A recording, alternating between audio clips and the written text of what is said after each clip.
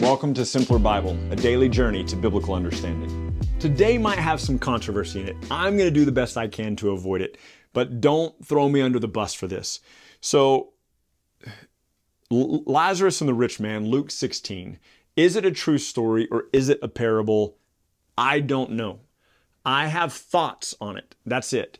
But I have found through the years that people are really strongly opinionated on whether or not this is a true story or a parable. And I'm just going to tell you, I'm going to try to avoid it. At some point, I'm going to say it's a story. At some point, I'm going to say it's a parable. And you're going to be mad at me for being opposite of where you are. I'm just telling you, that is not, I have no dog in that fight. I'm not interested. If you want to try to convince me one way or the other, I'm happy to have that conversation. But I've had that conversation a lot of times and I'm still not settled on it. So here we go, Luke 16. I don't think the crux of the text is whether or not the story is an actual story or a parable. I think it's the point of the story that Christ is trying to make. So Luke 16 says this. He also said to the disciples, there was a rich man who had a manager, and charges were brought to him that this man was wasting his possessions. And he called to him and said to him, what is this that I hear about you? Turn in your account of your management, for you can no longer be manager. The manager said to himself, what will I do since my master is taking the management away from me? I'm not strong enough to dig. I'm ashamed to beg. I've decided what I will do so that when I am removed from management, people will receive me into their houses. So, summoning his master's debtors one by one, he said to the first, how much do you owe my master? And he said, 100 measures of oil. He said, take your bill, sit down and quickly write 50. So he's cutting people's bills in half or giving them 40% savings of what they owe the master because the manager of the master's accounts is about to lose his job. And so he thinks if he cuts everybody's bills in half or gives them savings, that when he gets fired, they'll be like, oh man, you're a good guy. You can live with me for a little bit until you get back on your feet. So he said to another, how much do you owe? He said, I owe the master 100 measures of wheat. He says, sit down and write 80. The master commended the dishonest manager for his shrewdness, for the sons of this world are more shrewd in dealing with their own generation than the sons of light. I tell you, make friends for yourself by the means of unrighteous wealth, so that when it falls, they may receive you, so that when it fails, they may receive you into eternal dwellings. The one who is faithful in a very little is also faithful in much. The one who is dishonest in very little is also dishonest in much. And then he said, if you have not been faithful in the unrighteous wealth, who will entrust to you the true riches of the kingdom of heaven? And if you have not been faithful in that which is another's, who will give you that which is your own? No servant can serve two masters. We saw this back in Matthew 6. He will either hate the one and love the other, or be devoted to one and despise the other. You cannot serve both God and money. So if you're not faithful in the temporary wealth, how would you ever be regarded to be faithful with the spiritual wealth of the kingdom of heaven? He goes on to say this, the Pharisees, who were lovers of money. Now, Chapter 16 bumps up next to chapter 15. He's rebuked the Pharisees in chapter 15. It is a rebuke of the Pharisees, and he is continuing that conversation now. He's continuing to rebuke the Pharisees. The Pharisees, who were lovers of money, heard all these things and ridiculed him. And he said to them, you are those who justify yourselves before men, but God knows your heart, for what is exalted among men is an abomination in the sight of God. The law and the prophets were until John, that's John the Baptist. Since then the good news of the kingdom of heaven is preached, or the kingdom of God is preached, and everyone forces his way into it. But it is easier for heaven and earth to pass away than for one dot of the law to become void. We'll come back to that in a second. Everyone who divorces his wife and marries another commits adultery. So this sounds very much like Matthew 6 now, which was also a rebuke of the Pharisees. So keep that in mind. Let's see, where did I lost my place? Everyone who divorces his wife and marries another commits adultery, and he who marries a woman who is divorced from her husband also commits adultery. There was a rich man. Who's he talking about? He's rebuking the Pharisees for their love of money. He is criticizing the Pharisees for their love of money. Keep that in mind when we read this story/parable of the rich man and Lazarus, okay? That's the context here. He's rebuking the Pharisees. There was a rich man who was clothed in purple and fine linen and feasted sumptuously every day, and at his gate was a poor man named Lazarus covered in sores, who desired to be fed with what fell from the rich man's table. Moreover, even the dogs came and licked his sores. The poor man died and was carried away by the angels to Abraham's side. The rich man also died and was buried in Hades, being in torment. He lifted up his eyes and saw Abraham far off and Lazarus at his side, and he called out, Father Abraham, have mercy on me. Send Lazarus to dip the end of his finger into the water to cool my tongue, for I'm in anguish here in the flame. So You have the rich man, who is that referencing here? In this context, Jesus is rebuking the Pharisees. You have the poor man, which takes us all the way back to Matthew 5, where blessed are the poor in spirit, for theirs is the kingdom of heaven. This is what Jesus is addressing. He is addressing the fact that the sinners and the sinners and the tax collectors and the prostitutes are coming into grace and coming into the gospel, and the Pharisees in their pride and in their pomp and in their circumstance and in their love for wealth are missing the gospel. That's what he's addressing in chapter 15 and in chapter 16. Context. Read it together. Read it as one argument. So the person who is not poor in spirit, the person who is arrogant and who loves their money, which remember, what does he say? You can't serve God and wealth. You can't do both. So the person who's in love with their money ends up in Hades. The poor man ends up in Abraham's bosom or in paradise in the presence of God. And the rich man says, let Abraham, let Lazarus come and dip his finger in the water and cool my tongue. I'm in torment here. Abraham said, child, remember that you in your lifetime received good things and Lazarus in his lifetime bad things, but now he is comforted here and you are in anguish. Besides all this, there is fixed between you and us a great chasm, in order that the one who would pass from here to you can't, and none can cross from there to us. So there's a chasm between those who serve their money rather than God and those who have served God. There's a chasm fixed. And he said, I beg you then, Father, to send him to my father's house. So he says, send Lazarus back to talk to my brothers. He goes, I have 5 brothers, so that he may warn them, so that they won't come to this place of torment.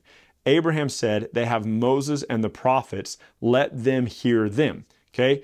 Go back up here to verse 17. It is easier for heaven and earth to pass away than for one dot of the law to become void. Matthew chapter 5. 17 through 18. I didn't come to abolish the law, but to fulfill it. All of the law and all of the prophets. John chapter 5, where Jesus says, you search the scriptures because you think in them you have eternal life. But these are they that bear witness about me. So he's saying to the rich man who's like, go and warn my brother. Send Lazarus from the dead to warn my brothers so that they won't come to this place of torment. And Abraham goes, they have Moses. They have the prophets. Let them listen to the prophets. Let them listen to Moses. This should make us think also of Luke 24 that we read a few days ago. Beginning with Moses and the prophets, he explained to them how the scriptures pointed to him. He opened up their minds to understand the law of Moses and the prophets and the Psalms. So he says, send Lazarus from the dead to proclaim to my brothers the truth so that they won't come to this place. And Abraham's answer is, they have Moses and they have the prophets. Let them listen to them. And he said, no, Abraham, if someone goes to them from the dead, they will repent. And he said, if they do not, listen very carefully to this, if they do not listen to Moses and the prophets, neither will they be convinced if someone should rise from the dead. Who is about to rise from the dead? Jesus. If the Pharisees don't believe the prophets, if the Pharisees don't believe Moses, if the Pharisees aren't willing to believe the scripture, will they even believe when Jesus is raised from the dead? No. They've denied the scripture. They've denied Christ. This is a rebuke against the Pharisees, okay? And so, rolling on into Luke 17, he said to the disciples, temptations to sin are sure to come, but woe to the one through whom they come. It would be better for him if a millstone were hung around his neck and he were cast into the sea than that he should cause one of these little ones to sin. Pay attention to yourselves. If your brother sins, rebuke him. If he repents, forgive him. If he sins against you 7 times in the day and turns to you 7 times saying, I repent, you must forgive him. The apostles said to him, Lord, increase our faith. The Lord said, if you had faith like the grain of a mustard seed, you could say to this mulberry tree, be uprooted and planted in the sea, and it would obey you. Well, and I love this text. I've loved this one since I was in college. I wasn't in college anymore. I'd already dropped out, but around that age. Will any one of you who has a servant plowing or keeping sheep say to him when he comes in from the field, come at once and recline at the table? Will he not rather say to him, prepare supper for me, dress properly, and serve me while I eat and drink, and afterwards you can eat and drink? Does he thank the servant because he did what he was commanded? So you also, when you have done everything that you were commanded, should say, we are unworthy servants. We have only done our duty. So here's the picture. You have a servant who's working in the field. You have the master of the house in the house. And the servant who works in the field comes into the house. The master doesn't say, oh, you've worked hard today. Sit down, let me feed you. I'll cook dinner tonight. What does the master do? He says, fix me dinner. And the servant fixes dinner. And he says, Does he thank the servant because he did what he was commanded to do? Does he thank the servant because he did what he was supposed to do? And he goes, so you also, when you've done everything you were commanded to do, should say, I'm just an unworthy servant having done my duty. So this again goes to the heart of those Pharisees and the people who are not the Pharisees. The Pharisees are like, look at me, look at what I'm doing. I'm worthy of glory. I'm worthy of honor. Pat me on the back. He goes, no, that's not the heart of a real servant. The heart of the real servant is, I'm just a servant. I've just done my duty. You don't owe me a thank you. I've done what I was supposed to do. Do we get praise for doing the thing we were supposed to do? And I have loved this text because I hold it in my mind and I try to remember that this ought to be my attitude. It's Philippians 2 all over again. Have this attitude in yourself, which was in Christ Jesus, ... and be a servant like him. Okay.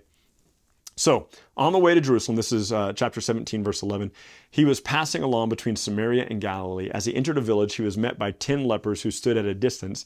Who lifted up their voice saying, Jesus, Master, have mercy on us. 10 lepers. When he saw them, he said, go and show yourself to the priest. As they were going, they were cleansed. Then one of them, when he saw that he was healed, turned back, praising God with a loud voice. He fell on his face at Jesus' feet, giving him thanks. But he was a Samaritan. Remember, Samaritans, 2 Kings 17 is where that originates. And this is the inbreeding, this is the mix between the Assyrian people and the Jewish people. Okay? So this is a Samaritan who comes back to thank Jesus. Jesus answers, were not all 10 cleansed? Where are the other 9? Was no one found to return and give praise to God except this foreigner? Meaning, the other 9 were Jews. The other 9 missed it. And who is coming to Jesus? The Samaritan, the tax collectors, the sinners, the prostitutes, the people who view themselves as servants, the people who aren't too proud to come in. This is the same picture that he's been saying. This is why the Pharisees and the Sadducees and the scribes are not coming to Jesus, because they believe themselves high and mighty and righteous and well. They don't need a doctor. They don't need someone to save them. They don't need someone to make them righteous. That's their belief anyway. He said to him, to this foreigner, rise and go your way. Your faith has made you well. Being asked by the Pharisees when the kingdom of God would come, he answered, the kingdom of God is not coming with signs to be observed, nor will they say, look, here's the kingdom of God, or there it is, for behold, the kingdom of God is already in your midst. He said to the disciples, the days are coming when you will desire to see one of the days of the Son of Man, and you will not see it. And they will say to you, look there or look here, but do not go out and follow them. For as lightning flashes and lights up the sky from one side to the other, so the Son of Man will be in his day. In other words, no one will miss the return of Christ. But first he must suffer many things and be rejected by this generation, just as it was in the days of Noah, so it will be in the days of the Son of Man. They were eating and drinking and marrying and being given in marriage until the day when Noah entered the ark and the flood came and destroyed them all. Likewise, just as it was in the days of Lot, we've talked about this text already. They were eating and drinking, buying and selling, planting and building. But on the day when Lot went out of Sodom, fire and sulfur rained from heaven and destroyed them all. So it will be on the day when the Son of Man is revealed. In other words, when Christ comes back, there will be people in the world who have not been expecting the return of Christ, who don't care about the return of Christ, and they will be going about their business like it's no big deal. On that day, let the one who is in the housetop with his goods in the house not come down to take them away, and likewise let not the one who is in the field turn back. Remember Lot's wife. She was turned into a pillar of salt back in Genesis 19. Whoever seeks to preserve his life will lose it. Whoever loses his life for my sake will find it. I tell you, in that night there will be 2 in bed, one will be taken and one left. There will be 2 women grinding together, one taken and one left. Again, we talked about this in the book of Matthew. And they said to him, where, Lord? And he said, wherever the corpse is, there the vultures will gather. So please try to keep in mind the conversations that Jesus is having. Please try to keep in mind who his audience is. Please try to keep in mind who is sitting down at the table with him and fellowshipping with him and believing in him. And please try to keep in mind the peripheral people, the Pharisees and the scribes, who are there to try to trap him and find a means by which to put him to death, who he is systematically rebuking over and over and over. Now, tomorrow, Luke 18. If you're reading ahead, go ahead and read Luke 18, and we will be in that tomorrow. Have a great day, and we'll see you next time. Thank you so much for journeying with us today at Simpler Bible through another section of Scripture where we come to know and understand God a little bit better. Look, if you're brand new to Simpler Bible, we have all sorts of resources available for you. Go to our website, simplerbible.com, and there you can find these videos, you can find our podcast, you can find links to our social media, and you can even find a blog post with additional scriptures if you want to go into a little bit more study than we had time to cover in this podcast and video today. We hope that this tool will be exactly that for you, a tool. Not something that replaces your daily walk with God, but something that enhances your daily walk with God and helps you to know and enjoy Him more. Thank you so much for being part of this, and we'll see you again tomorrow.